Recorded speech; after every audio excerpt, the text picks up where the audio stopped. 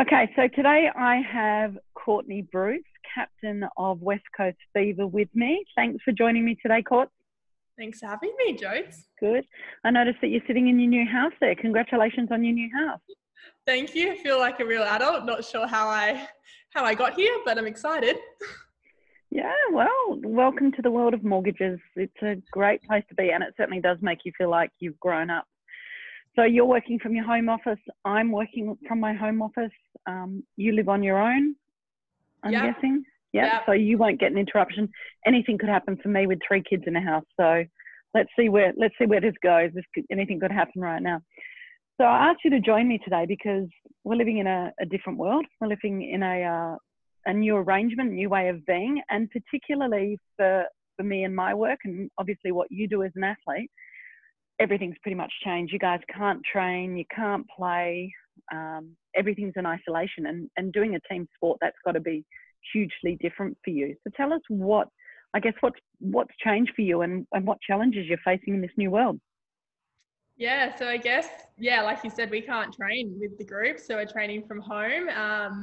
And it's different. I probably didn't realize how much I love being around the girls. I think I knew that, but how much I thrive off their energy. So not necessarily having them there to push me or I guess make me be a better player. So that's been interesting, having to challenge yourself from home. But I guess it's been good. We've been posting challenges to each other and find different ways to make it competitive still. I guess. So are you guys having like competitive challenges via Zoom or Skype or whatever you're using?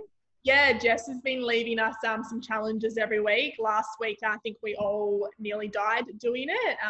It was a nice on the minute, 6 rounds, absolutely horrible, brutal. Don't want to do it again.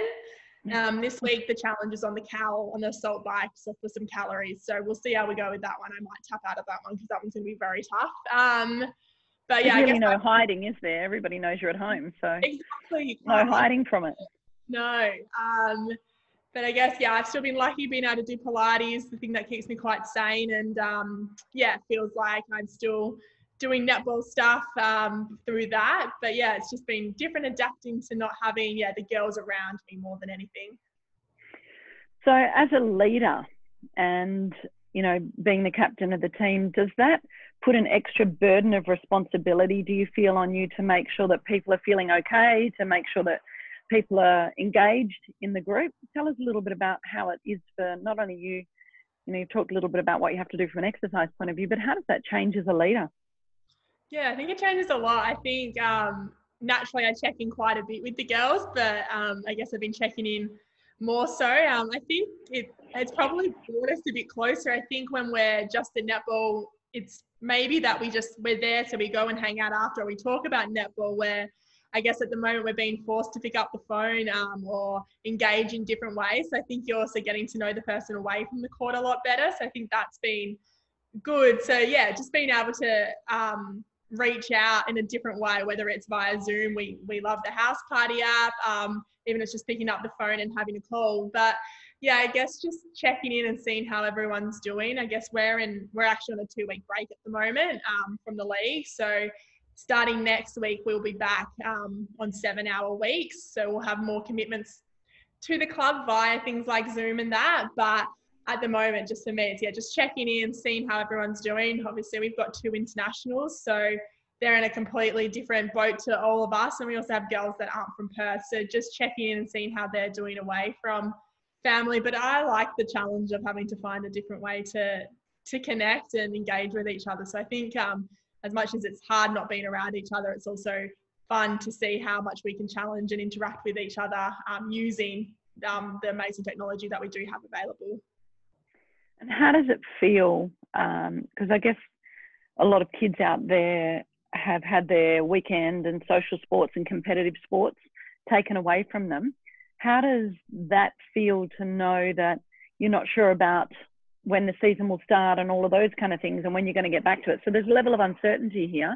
How do you deal with that, and what tips and advice do you have to deal with those kind of things and that kind of thinking?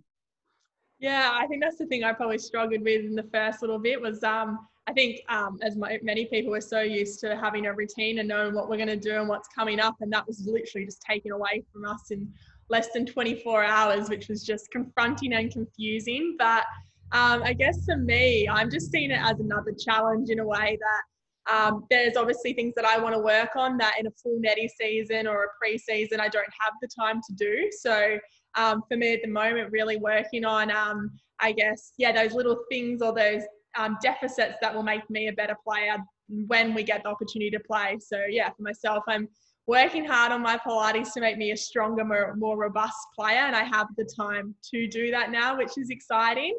And just setting myself little challenges. So I know I was saying to you the other day, I really want to learn how to headstand and handstand.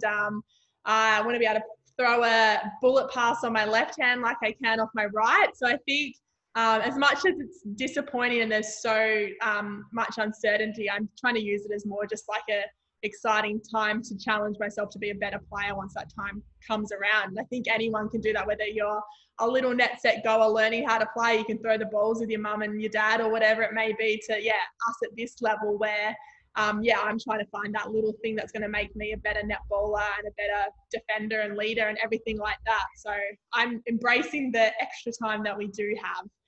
Yeah, and I like those little tips for little netballers out there. They can actually get outside and, pass with both hands and learn all of those kind of things, the stronger pass, those kind of things too, as well as running around the garden. Those short spaces can build up your aerobic capacity. So there's lots of things we can be doing from our physical and our skill perspective.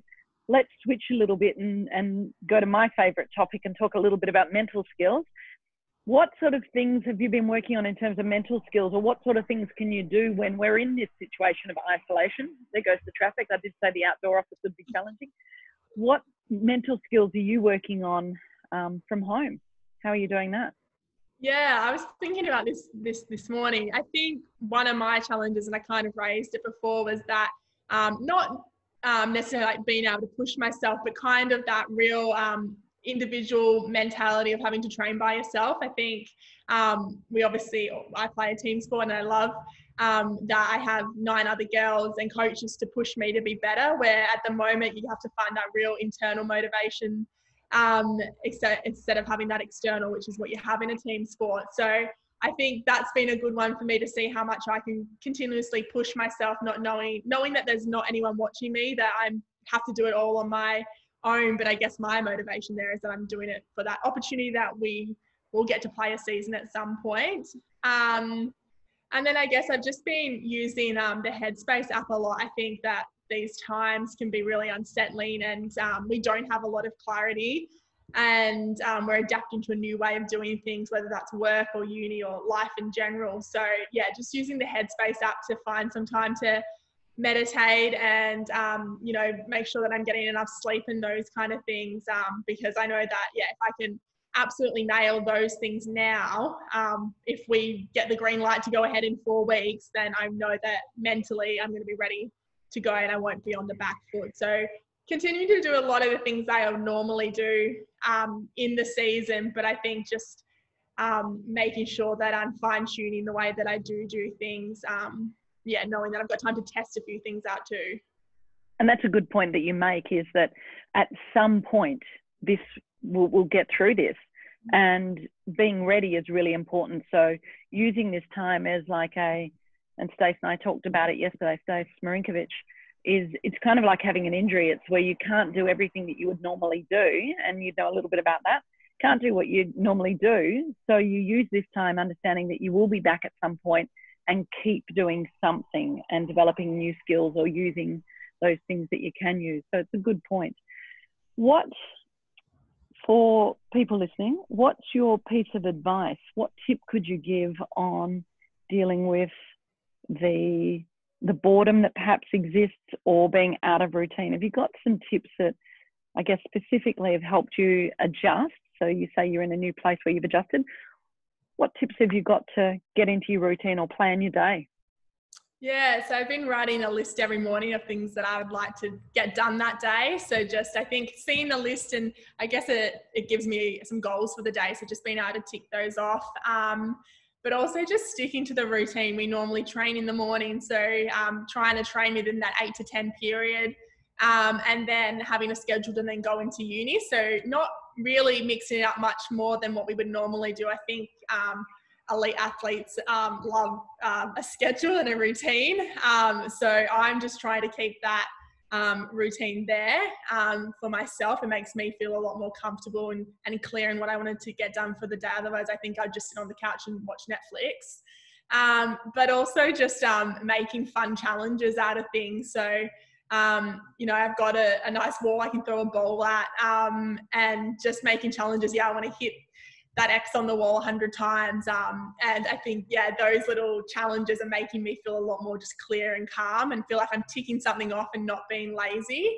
But my main tip would just to be, have a list, tick the things off that you've done. And if you don't do it that day, it carries on to the next day. But that, and then just maintaining as much of a routine as you can, whether, as we were talking about the other day, whether you go to school and you make sure that you FaceTime your friends at lunch and recess. So you're keeping that same kind of routine you'd have at school. Same for us. We train 8 to 10 and then in the Arvo. So maintaining that schedule. Great advice, Courts. As always, great things for young netballers to hear for when they come out of this isolation situation. And of course, getting the balance right, throwing in some Netflix or some FaceTime and some social time, really, really important. Great to spend some time with you this morning virtually, and appreciate it, and good luck. I hope to see you back on court real soon. Love it. Thanks, Jared. Thanks, Courts.